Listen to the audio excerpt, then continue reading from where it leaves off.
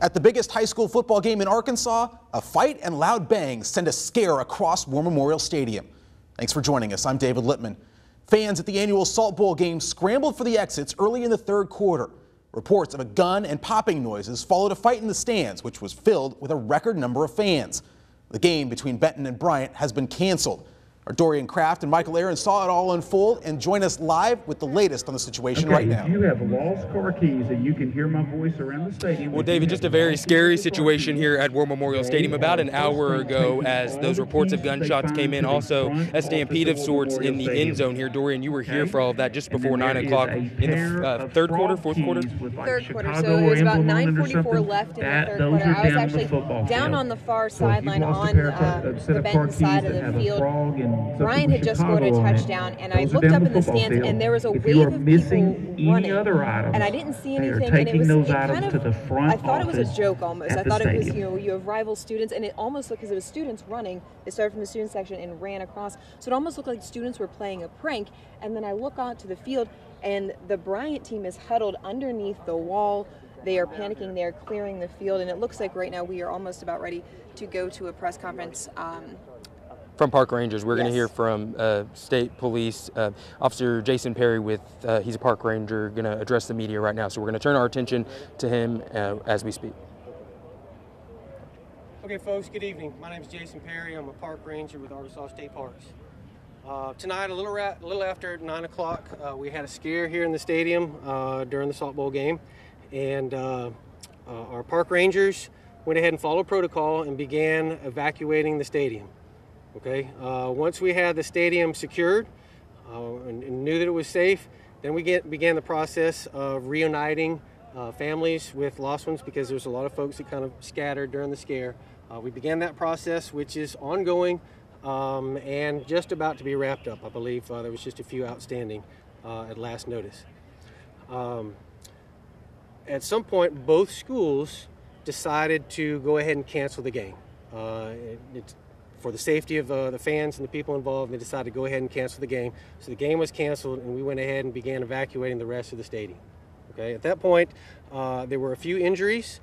Most of them were heat-related, unrelated to the scare. And so medical staff was right on the spot and was able to attend to all of the injuries and evacuate them as necessary and treat them as necessary. We want to thank the Little Rock Police Department and the Benton PD, Pulaski County Sheriff's Department, who all acted admirably during this scare. Everybody was professional and did what was needed to be done. The medical staff that was on board also was there on the spot, ready to act and treated patients accordingly. The stadium security did their job as well. Everybody kind of acted together as a team to evacuate the stadium and secure the stadium, make sure it was safe, tend to the families, tend to the injured. Okay, and we've pretty much wrapped that up. If you have any further questions, if you need more information, you can contact the Arkansas State Parks Director's Office. That number is 501-682-7743.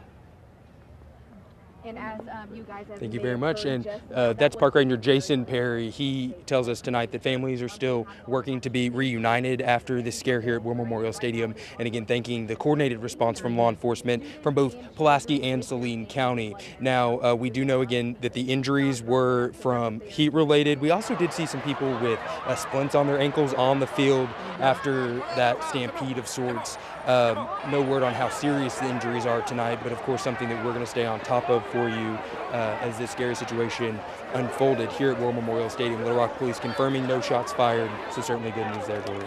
It is certainly good news, but people here certainly believed that gunshots were the case. People fled. They didn't know exactly what was going on. Multiple people came up to me and asked me what was going on. I repeated what I had heard was that a police officer told me that they had a report of a gun and to get to a safe place to let your friends and family know that you were okay. They cleared the stadium, and once they made sure it was okay and safe for fans to re-enter, they did start and come back to have fans. They were going to replay this game until they ultimately decided that it was unsafe. And we are going to hear from Shane Broadway from the Salt Bowl right now. On behalf of the Salt Bowl Committee, I want to thank the War Memorial Stadium staff, the Arkansas Department of Parks and Tourism, Little Rock PD, Pulaski County Sheriff's Office, Bryant and Benton PD, all who have been here, were here during the incident tonight. We will continue to work with everyone throughout the investigation because our goal is to find out what happened. Because we want to know for our parents, for our students, and for our players exactly what happened here tonight. And the main thing is we don't want the incident that occurred tonight to overshadow the good that happened here tonight. There were 38,215 fans enjoying a heck of a football game, a great tailgate party. We raised a record amount of peanut butter to help the people in our communities. And I know that what happened tonight may overshadow some of that, but I wanted to say something on behalf of our committee and both of our school districts that a lot of good did happen here tonight. And we're going to get to the bottom of what did occur that caused this incident, because at the end of the day, whoever caused it needs to be brought to justice, because kids lost tonight. Kids who worked their butts off all summer long to play in a football game that means a lot to both of these communities.